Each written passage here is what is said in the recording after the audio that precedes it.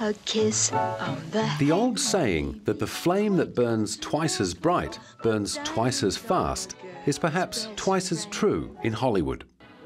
The world of show business is full of shining stars who have briefly illuminated stage and screen before leaving us too soon. The names of actors like James Dean and River Phoenix have passed into mythology, their talent and beauty immortalized in the movies they left behind. Tragically, on January 22, 2008, another name was added to the list of movie stars who have passed away before reaching their 30th birthdays. His name was Heathcliff Andrew Ledger, and he had just completed the most hotly anticipated role of his career as the Joker in The Dark Knight. His brilliance, his how kind he is, how much he loved his character, how much he prepared for it, his the courage it took for him to play the role, and the time I got to spend with him, it will be always, I'll cherish that memory. He was just, you know, absolutely free in a way that is incredibly unusual even for the greatest actors, and you know, it's thrilling working with someone who's in that place and contagious, and I had a wonderful time working with him. He immersed himself completely. He had just a fantastic time making this movie. I did too with him. You know, we very much enjoyed watching each other, our performances, the immersion in it. He's created this anarchic, Sid Vicious-like punk rock Joker, unlike any Joker that's been seen before. I think it's a real classic portrayal that will be remembered for ages. Heath Ledger had never had trouble being remembered, even at the very beginning of his career. Thanks to his heartthrob good looks, he found early success in soaps like Aussie drama Home and Away, after moving to Sydney from his hometown of Perth while still in his teens. In a foretaste of things to come, Heath even played a troubled gay cyclist in the ill-fated sporting drama Sweat. He caught the eye of Australian director Gregor Jordan, who cast him opposite screen veteran Brian Brown in the crime caper Two Hands. The film was a success both in Australia and overseas. Hollywood sat up and took notice, and he was snapped up to sing, dance and act opposite teen queen Julia Stiles in the comedy 10 Things I Hate About You. Other roles quickly followed, including a chance for Heath to work with one of his childhood heroes, fellow Aussie Mel Gibson, on The Patriot. Oh, he's a national hero, you know. Yeah, he does, and never in a million years did I imagine that I'd be working with him. You know, of course I grew up, you know, watching all these movies, Mad Max and Gallipoli, and you know, I tell you what, you know, he was the guy who bridged the gap between the two industries for us, so, you know, he's a man. Another period piece followed, this time a comedy. Heath spent several months in Prague filming the rollicking hit A Knight's Tale. The film struck box office gold, and Heath found himself scaling Hollywood heights at a rate even he hadn't foreseen. I guess not. I don't know if you imagine it. You just strive for your next job, and that's it, and that takes you to here, you know, and that's really it. I don't know. I never really had one goal, you know. But even at this early stage in his career, the young actor had his eyes on the bigger picture and was determined to become much more than a Hollywood heartthrob. I have made a conscious effort to kind of slow down my career in a way. I mean, I had an opportunity to take other paths, but I just, you know, and once you're on top, there's only one place to go. So I don't really want to be there, and I don't know, I'm not that ambitious. I don't really want to go out and buy skyscrapers, so I'm not, you know, looking for that kind of career. Determined to steer himself away from the pin-up boy roles, he surprised everyone by turning down a string of high-profile roles, including Spider-Man. Heath's chance to prove he was much more than a pretty face came in true Hollywood style by lucky accident. At very short notice, he was asked to take over the role of Sonny Grotowski in the drama Monsters Ball, opposite Billy Bob Thornton. It was a small role, but pivotal to the plot, and it proved to his future collaborators that Heath was a genuine talent. Heath was someone that we had wanted in the role. I mean, I had wanted him for a while. I saw something in him that he was very macho appearing, but there was something vulnerable about him. Then Larry saw him in Monsters Ball. I saw him in Monsters Ball, and the minute he shot himself, I left and said that should be Ennis, if we can get him. But the superstardom and acclaim that would come with playing a closeted gay cowboy in Brokeback Mountain was still several years away. In 2003, Heath teamed up with Two Hands director Gregor Jordan to play another outlaw on the run. This time, his task was to bring to life the Australian folklore icon Ned Kelly. He sort of found something as an actor that I'd never seen before, and I hadn't actually seen before in him as a guy. You know, he kind of accessed a darkness and I guess a sort of a rawness of spirit that, you know, was really important and really fundamental to Ned's character. Despite the fact that Ned Kelly would not find a release outside of Australia, Heath was rapidly becoming big news, thanks in part to his new relationship with Ned Kelly co-star and fellow Australian Naomi Watts, herself a rising star due to her Oscar-nominated performance in 21 Grams. Always ready to crown a new Hollywood power couple, the paparazzi trained their lenses on Heath and Naomi more and more frequently. Heath, though, was wary of becoming tabloid fodder, and as he reflected in late 2007, found dealing with all the constant media attention very difficult in his younger years. What's harder is you know, growing up through your development kind of years, like in front of the spotlight, so to speak. Like, you know, when you're in your late teens, early 20s, I think you could relate to this too. We're very impulsive and rebellious and you know, and so therefore I was very much that way and very defensive and very guarded about my personal life, and it's just as anyone would be at that age, you know, and so, you know, I was just as anyone else, any other guy during that stage of his life was, except for in the media, you know, in front of the public eye. And so it was documented, my development as a human being. In his determination to take only the roles that interested him, Heath proved again and again that fame and fortune were way down on his priority list. In 2005, he turned down the title role in Oliver Stone's big-budget epic Alexander. Instead, he took a role in Catherine Hardwicke's independent feature film Lords of Dogtown. A fictionalized account of the rise of modern skateboarding into a global phenomenon, Lords of Dogtown saw Heath playing Skip Engblom, a long-haired anti-hero and social outsider who recruits local skateboarders to form a team and helps them on their way to eventual fame. He helped them discover this beauty, this creation, this creative side that they all had inside of them, that, like creating out of concrete, creating art from this concrete world that they were given, and this bleak, dark, grey world they just injected with colour. His next film would bring with it a considerably larger budget and higher profile. However, in accepting a role in the Brothers Grimm, Heath's only motivation was the opportunity to work with the irrepressible director Terry Gilliam. I was a big fan of Monty Python, and I so desperately wanted to be in, you know, The Holy Grail and Life of Brian. I loved it, and so I so desperately wanted to bring like a Python-esque kind of quality to Brothers Grimm too, you know. So you can't help it because his sense of humor and just his nature is just incredibly infectious. Fortunately, the cult director had nothing but words of admiration for Heath and his co-star Matt Damon, despite initial concerns about whether the pair would find the necessary chemistry to convincingly portray the Brothers Grimm. I think that was the thing, in some ways, I was worrying about. How are these guys going to relate? And very quickly, they just clicked. And they just found aspects of each other they could bounce on. And it's fantastic. I mean, they're getting married next week, I heard. I love Matt, and I loved working with him. And he's a generous person. He's a generous actor. He's a fantastic tango dancer.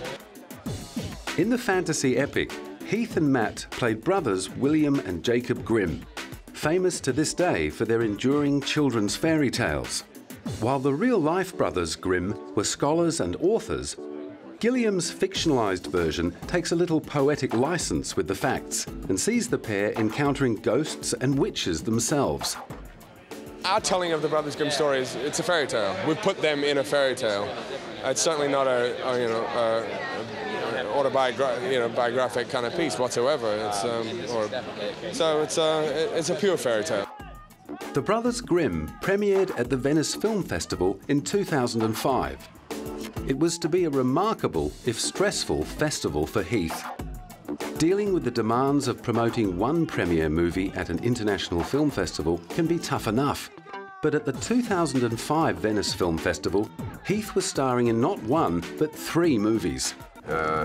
It's been really overwhelming. I mean, it's obviously an honor to have my movies here, and one movie, let alone having to bear the responsibility of representing 3 movies. It's taxing, it's exhausting. One of Heath's most appealing traits was his openness in interviews that exposed his vulnerability. Despite sometimes being distrustful of the media, when Heath talked, he talked with candor, often betraying signs that his emotional, artistic temperament was at odds with the demands placed on him away from the film set, when he had no alter ego to hide behind. I don't know where I am right now. I'm kind of floating. I'm having like out-of-body experiences when I'm talking to people, and I feel like every sentence I say, it was the same as the very last sentence I just said, and every word that escapes my mouth is the same word that just followed it and is about to, it's just very confusing, and it's very exhausting, as I said. But I'm trying as hard as I can to represent all 3 films with stamina and enthusiasm.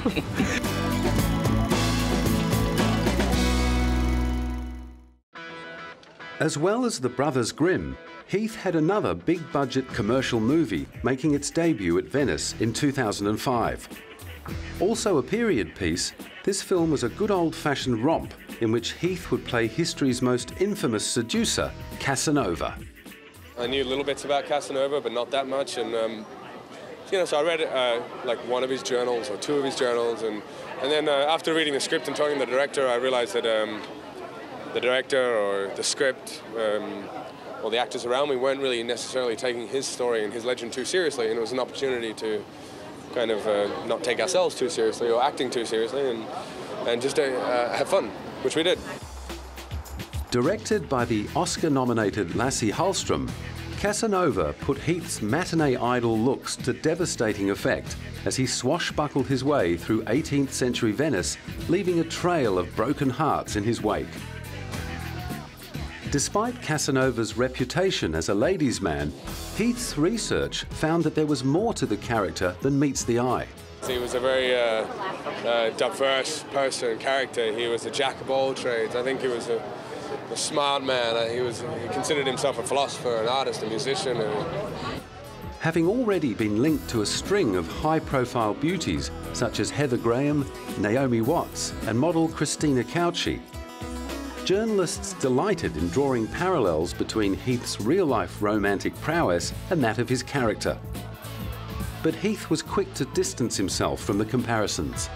I take great pride in my soul and the consistency and longevity of my love, and I think everyone can fantasize about the notion of being a Casanova or experiment that way when they're younger, but I'm certainly not at that place now in my life, so. At that moment in his life, Heath was in a long-term relationship with the woman who would become the mother of his child, Michelle Williams. Heath fell in love with Michelle when they worked together on Brokeback Mountain, the third film that Heath found himself representing at Venice that year. Starring together in the Ang Lee epic transformed both their lives and went on to affect a much wider impact than its producers ever thought possible. My life certainly changed from making Brokeback Mountain because I met... annoying, right? my life changed certainly from meeting Michelle. And I have a family, a beautiful family, and two beautiful girls, thanks to Brokeback Mountain. So it's extraordinary the level in which my life has changed thanks to that film. Thank you. The film was based on a short story by Annie Proulx.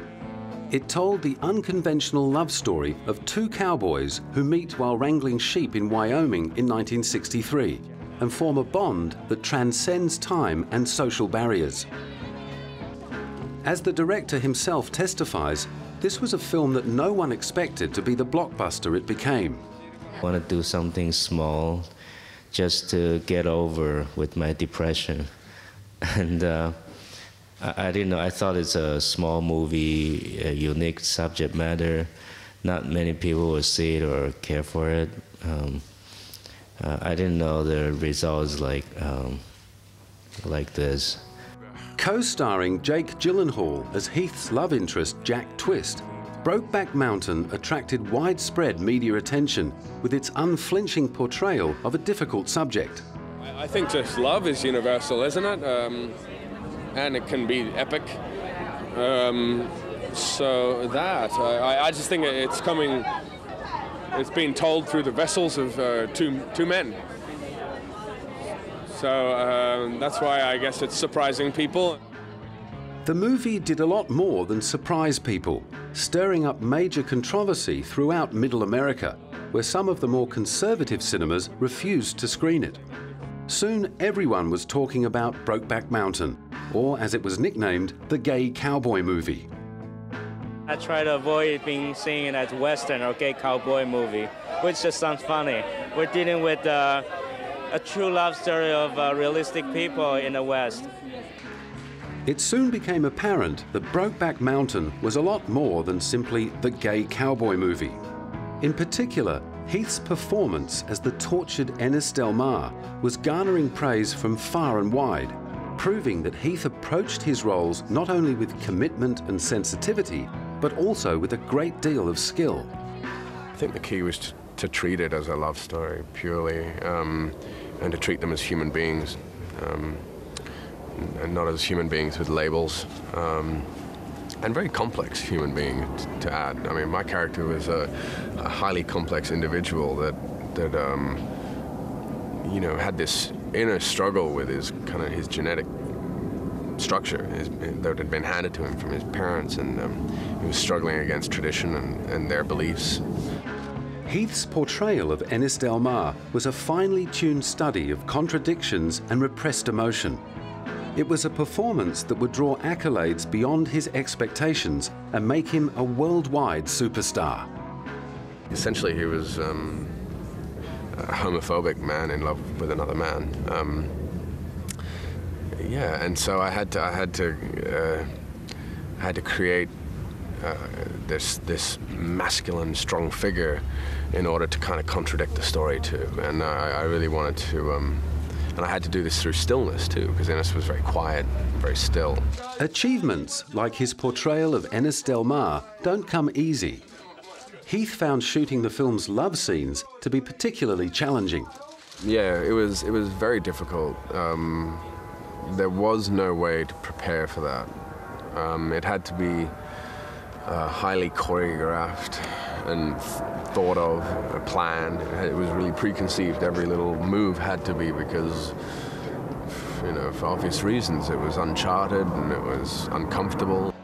Planning and rehearsing aside, Heath found that the best way to tackle these sometimes confronting scenes was to abandon himself to his art and simply let go. I guess the way I got through it was, you know, you really have to, and it's like this, I guess, for just acting in general, or doing love scenes with a female co-star, as a matter of fact, you have to suspend reality and suspend your personal beliefs, and you have to really convince yourself of the environment you're in. Like any consummate actor, Heath found a way to channel the feelings of personal discomfort he was experiencing back into his work. I was lucky that my character was uncomfortable with it and knew with it too. So I could use my own level of uncomfort, you know, or discomfort, sorry, and so that worked for me, because it was new and strange for me. So so there was very little preparation that could be done, and we had to just do it and get on with the movie. It was just such a small part of this story in the end. The first accolade to be given to Brokeback Mountain's stars came from the film's director, Ang Lee, who frequently expressed his admiration for Heath and Jake Gyllenhaal.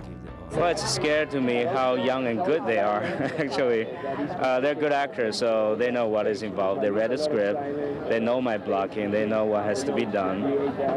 We don't rehearse those scenes. We talk about it, and then we just roll the camera, and I expect them to deliver, and they did.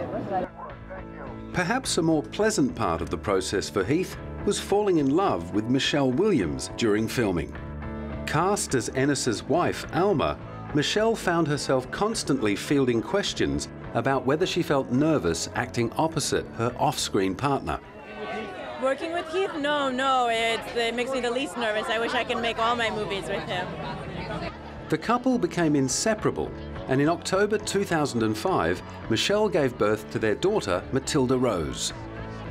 Critical acclaim for Brokeback Mountain escalated into a frenzy of speculation as award season loomed.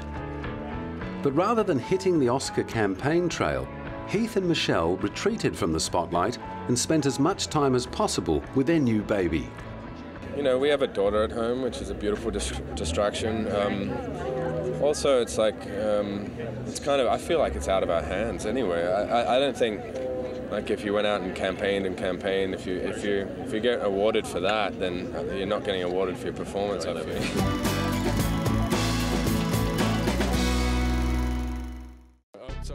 Honours and awards were coming thick and fast for Heath. In early 2006, the Santa Barbara Film Festival singled him out for a special award for Breakthrough Performance of the Year. When I saw Brokeback back in September, actually, at Telluride Film Festival, I thought his performance was breathtaking. I loved the film then, and I love his performance. I thought it was one of the best performances of the year. And we had to have him, so we invited him then. True to form, Heath downplayed the accolade. Throughout his short career, he would constantly emphasize that he saw his work as being in a constant process of evolution. I guess I still feel like I'm breaking through, and me personally, I don't think I ever want to feel like I have broken through and are on the other side. I want to continue to strive for better, and but it's obviously an honor, and this is really overwhelming. As he told Variety reporter Pete Hammond after receiving the award, Heath's attitude to awards in general was to keep them at a distance and not give them undue emphasis. Through the whole award season, there's so much going on, and there are so many different awards that it all becomes one thing. It all just blurs into the same thing, and it's surreal, and it's like you know, a real false sense of both success and failure at the same time. Like many actors, Heath was of the opinion that the craft of acting is so unique that to put one performance into competition with another is simply not the point. But he found that despite his personal views, awards were just another part of the job at hand. You're being thrusted into competitions, you know, and a race, and you're looking left and right, and all your competitors are actually competing in different sports, you know, and you're all starting at different places, and you're not ending at the same line, but you're all in the same race. You don't want to be in a race, but you are, and but tradition, you know, deems it important, and therefore it's a great honor for us, and we're very grateful for it. But I don't know, I think we're kind of trying to get through it, stay calm and relaxed, and then it'll probably sink in later. The fact that he and Michelle were both contending with the same ordeal strengthened their bond. Both of them received Oscar nominations for their roles in Brokeback Mountain. Heath for Best Actor and Michelle for Best Supporting Actress. The best part and the easiest part of this whole season is the fact that we've had each other's hands, you know, and it's been easier because we've been making it about each other, and so instead of focusing on attention. It's much more enjoyable when it's about Michelle for me. The film gathered a total of 8 nominations at the 2006 Academy Awards, winning 3 for Best Score, Best Adapted Screenplay, and Best Achievement in Directing for Ang Lee. Heath Ledger in Brokeback. Heath didn't end up walking away with the statue, losing out to Philip Seymour Hoffman in Capote. But that didn't stop the scripts and offers from flooding in. However, after having 3 films released in a year and enduring a particularly grueling award season, he was ready to start taking it easy. I'm in no hurry to go out and work right now. I think once this is all over and it calms down, Michelle, Matilda and I are moving to Europe, and we're actually getting out and we're going to travel around for a year. And I haven't worked in a year, and I'm not planning to work for another year if I can. I'm just going to grow my belly and, and bounce my daughter. Despite his best intentions, however, Heath found it hard to lead a quiet life. As Brokeback Mountain was premiering around the world, he came under scrutiny for his relationship with the media, with claims surfacing that he had allegedly spat at photographers. The claims were never substantiated, and Heath's own comments point to a much more relaxed attitude to dealing with the press. I've kind of developed a more diplomatic way of viewing it all and handling it, and I'm certainly more relaxed with it all. And but I you know, I don't, you know, the photographers following you and all that kind of stuff.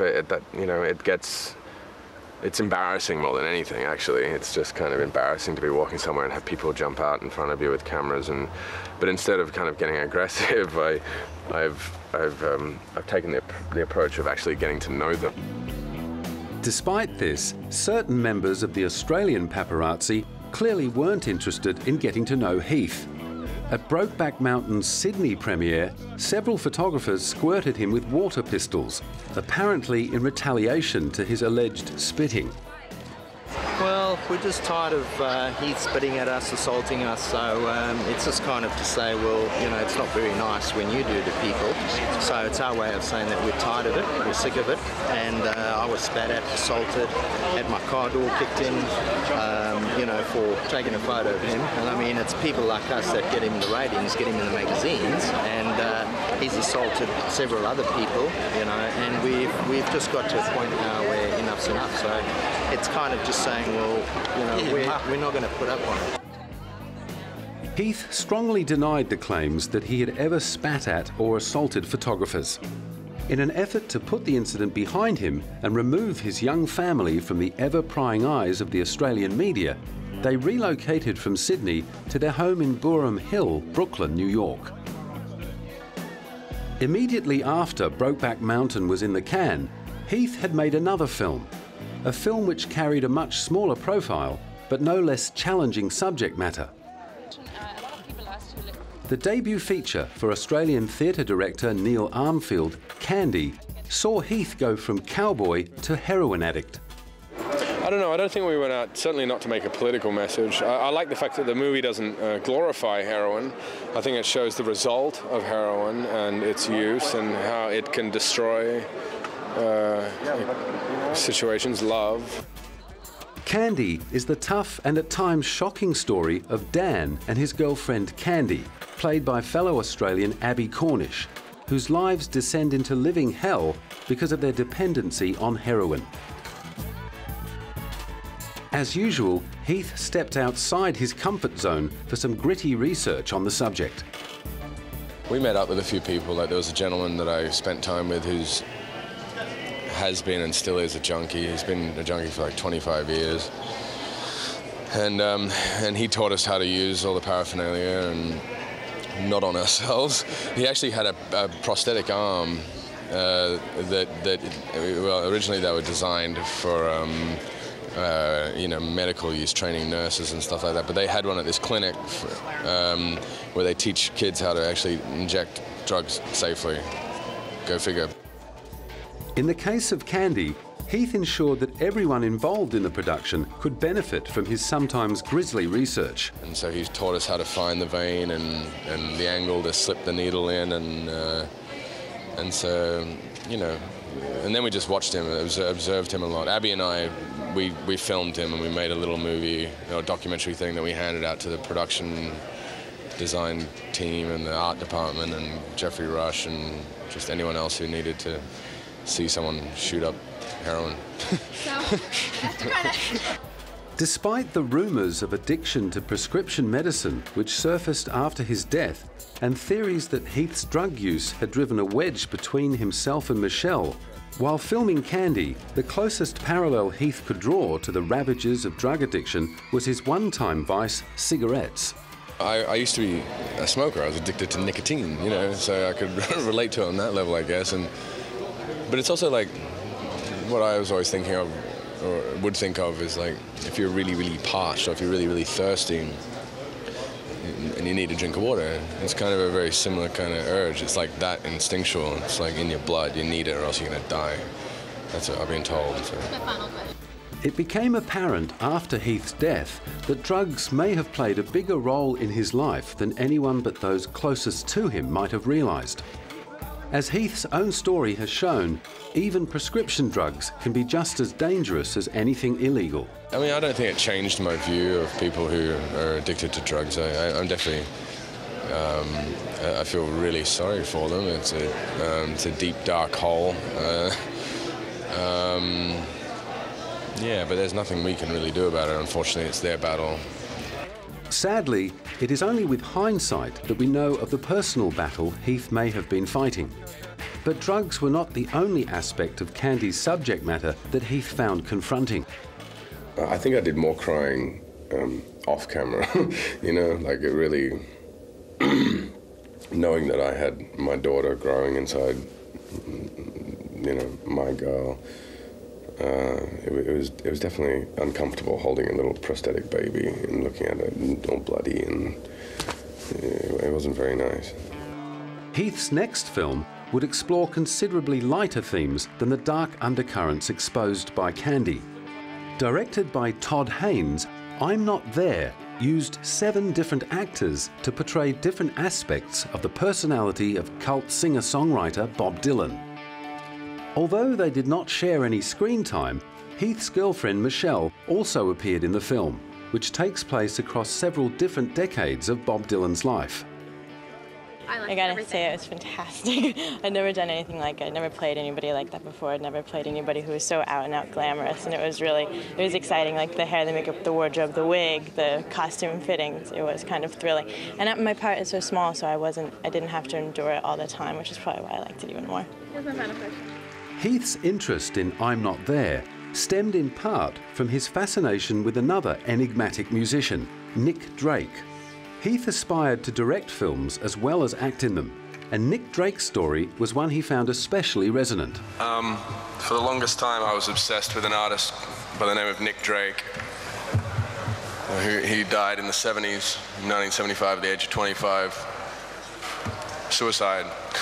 And I was obsessed with his story and his music, and I pursued it for a while, and still have hopes to kind of tell his story one day, but it kind of died away, faded away, because he was a very mysterious figure, and I felt like I would be taking too many liberties.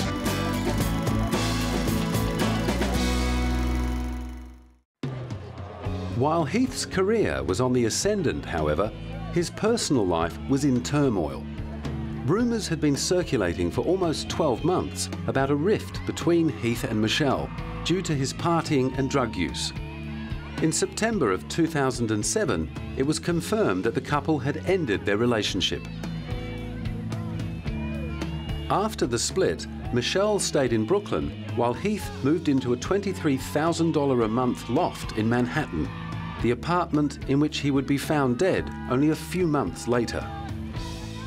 Away from his partner and baby, Heath delved deeper into the party scene and was linked with a string of beautiful women, such as models Gemma Ward and Helena Christensen. Heath, though, was reported to have found the split very difficult and apparently became increasingly depressed. Professionally, Heath had to turn his attention to an extremely physically and psychologically demanding role, arguably the role for which he will be most fondly remembered and admired. The role that would show us the morbidly dark side of Heath's acting talent, the role of the Joker in the Batman adventure The Dark Knight. I haven't done much prep yet. I'm 3 days away from working. I'm in Montreal right now doing the I'm Not There movie, Todd Haynes' movie, and so I've been thinking a lot about that. But I got a few tricks up my sleeve. To prepare, it was reported that Heath locked himself in a London hotel room for a month and experimented with different voices and physical characterizations. Whatever he did in there, it worked. It's just been stupid amounts of fun, and you know, he's dark, very nasty. He's a psychopath, sociopath, mass murdering clown, and it's really coming together. And the movie looks amazing. It's a lot darker than the first one, and I think a lot bigger too. Heath also derived great inspiration from his fellow cast members. As the Joker, Heath had the opportunity to work with screen legends like Gary Oldman and Sir Michael Caine. I don't know, phenomenal. Like working with Gary Oldman, and you know, it was a dream for me. And Michael Caine and Christian Bale, who even in a bat suit manages to, you know, give these amazing performances. And of course Maggie Gyllenhaal and Aaron Eckhart and Morgan Freeman, and you know, it's just stupid. It's an incredible cast, and I think you'll. I mean, I'm pleasantly surprised. So I'd say you probably will be too.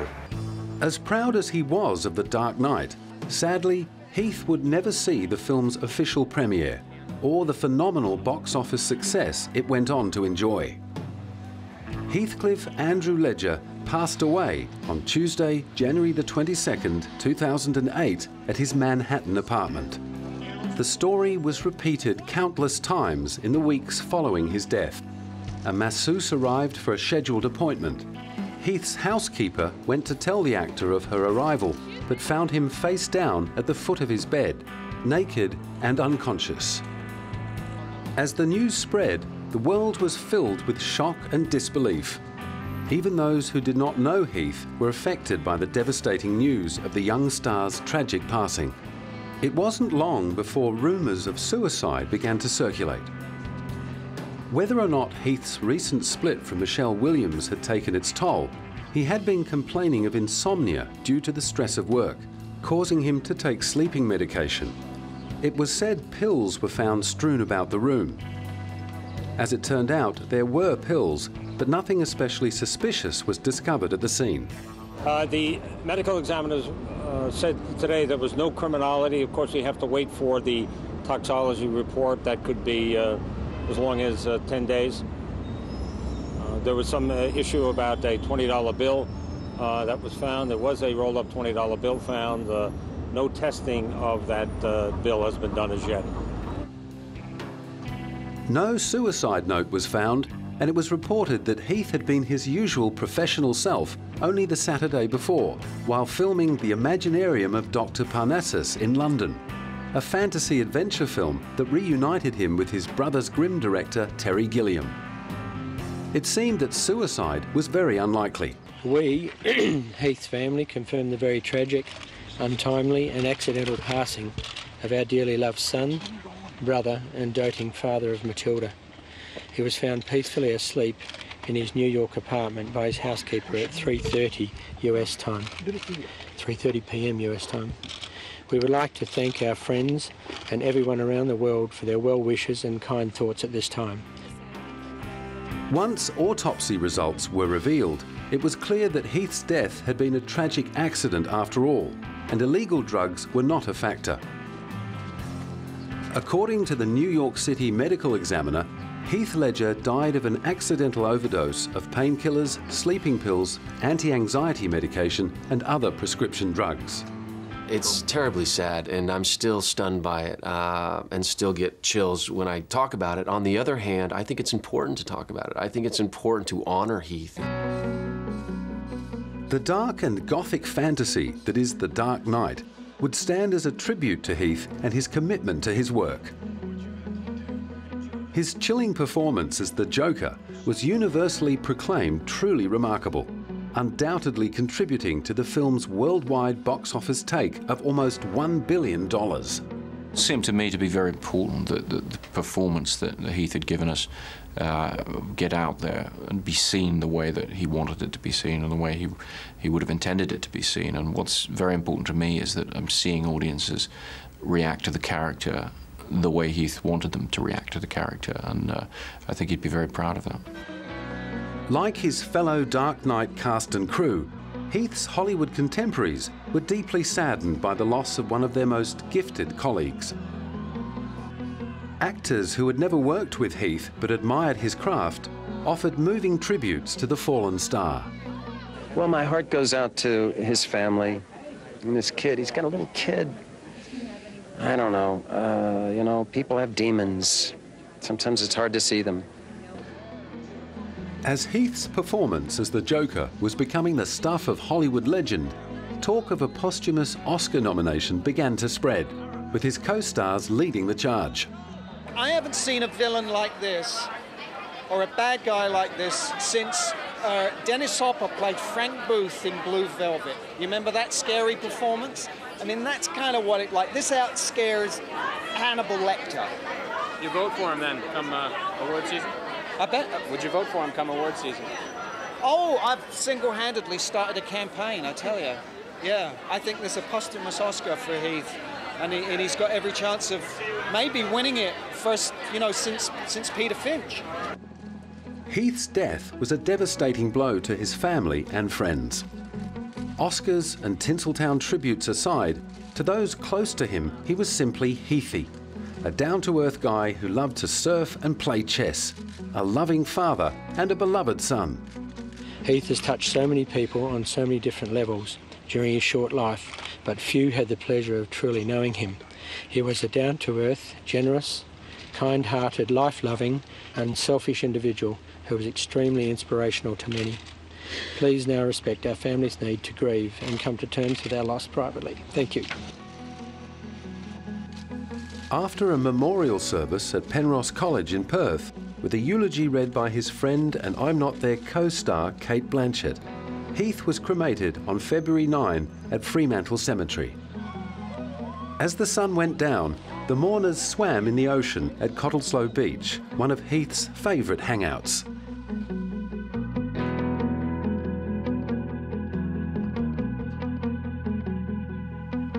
As well as the films he bequeaths us, Heath can be remembered through this portrait, painted by his friend, Australian artist Vincent Fantauso, shortly before his death. Entered into the Archibald Prize for Portraiture in 2008, the work was voted most popular painting in the competition. Heath's been a friend of mine for 5 or so years, and I've been kind of trying to convince Heath to sit for a portrait for a while. And this year he felt comfortable enough with himself, and he rang me up and asked if I want to do it now, so I quickly jumped on it and flew down to Perth where he was staying, and that's where we did our sittings. The portrait depicts Heath as a worldly, mature man, wise beyond his 28 years, but a man who is in constant dialogue with his own imagination and sometimes contradictory impulses. He had to always keep a lot inside. So here he kind of just opened up and said, "Here I am," and I guess the voices are him telling himself what to show and what not to show, and what to say and what to keep to himself. Despite receiving numerous offers for the painting, Vincent has elected to give the portrait to Heath's mother, Sally. The last thing he said to me was, he knew I was kind of nervous about doing it and getting it done, and I really wanted to get in, and he said, "Don't worry, you'll get in and you'll win," and he winked at me, and he was almost spot on, so I think he'd have a good laugh. Famous for his generosity, it is fitting that Heath will also be remembered as a supporter of his fellow actors. A scholarship has been established in his name to assist young Australian actors trying to make it in Hollywood.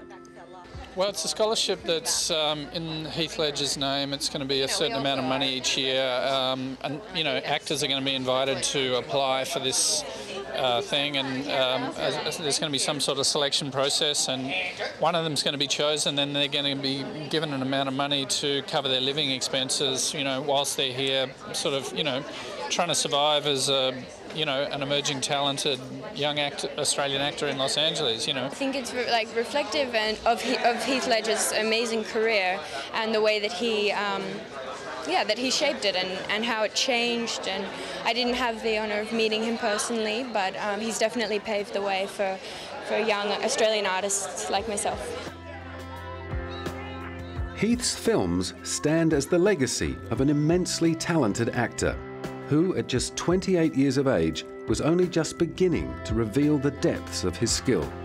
His disturbing depiction of the terrifying Joker in The Dark Knight and heart-rending portrayal of the clenched, emotionally closed Ennis Del Mar in Brokeback Mountain will be remembered always as masterful examples of the cinematic actor's art. Layered, meticulous, and above all else, full of emotional truth.